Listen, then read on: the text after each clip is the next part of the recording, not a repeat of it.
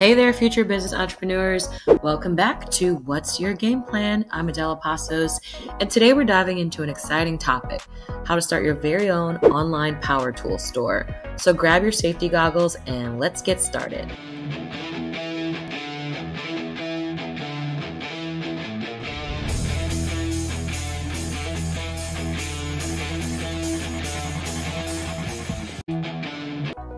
Step 1 is to get a business plan.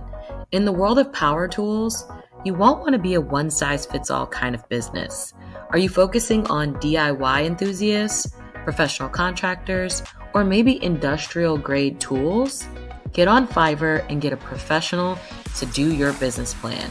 Just search for business plan writers and you'll be all set. Next, you need to decide on starting this business as a dropship company where you don't hold any inventory, or go the self-fulfillment route, handling all of the products by yourself. Dropshipping can be less of a hassle, but self-fulfillment gives you more control. It's your call. Finding dropship suppliers is pretty easy. Just go to Google and type in dropship power tools. If you'd rather manage the inventory by yourself, then you need to type in wholesale power tools. Once you've picked your suppliers, now they're going to ask you for a copy of your legal incorporation paperwork. In order to work with suppliers, you need to prove that you have a real business. So you need to register your business as an LLC, and you need to get something called a retail merchant certificate, or sometimes it's called a reseller permit. And you can get this directly from your Secretary of State's office. I like to use mycorp.com to do everything and make it official. Trust me, you don't want to skip this step and end up with faulty foundation. They offer startup packages that are priced just right and will get all of your legal incorporation paperwork done in under a week. Once you get the legal paperwork back, you need to set up a merchant account. This is how you'll accept payments. I recommend Square. It's free, it's easy to set up, and they offer free business checking accounts. Plus, it's really easy to use, so you can focus on your business instead of fiddling with payments.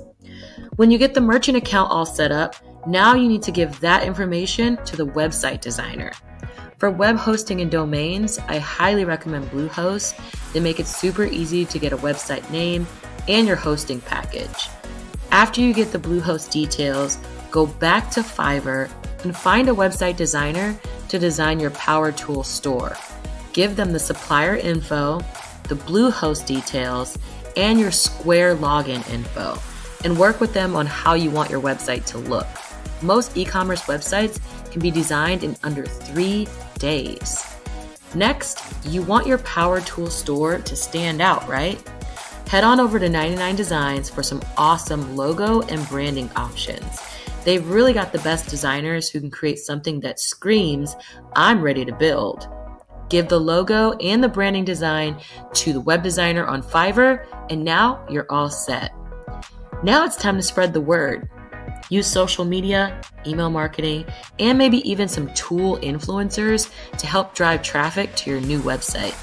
The average tool shop startup can earn anywhere from around $50,000 to $100,000 per year. And startup costs for a dropship business can be as low as $500, while self-fulfillment method might set you back around $5,000. But remember, these are just averages. Your mileage may vary. And there you have it, a foolproof plan on how to start your own power tool store online. Oh, and before you go, I'm giving away my marketing strategy book series for free.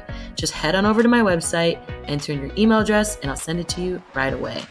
Don't forget to like, subscribe, and leave a comment. Let me know what kind of business you're planning to start next. Thanks for watching What's Your Game Plan, and I'll see you next time. Happy selling!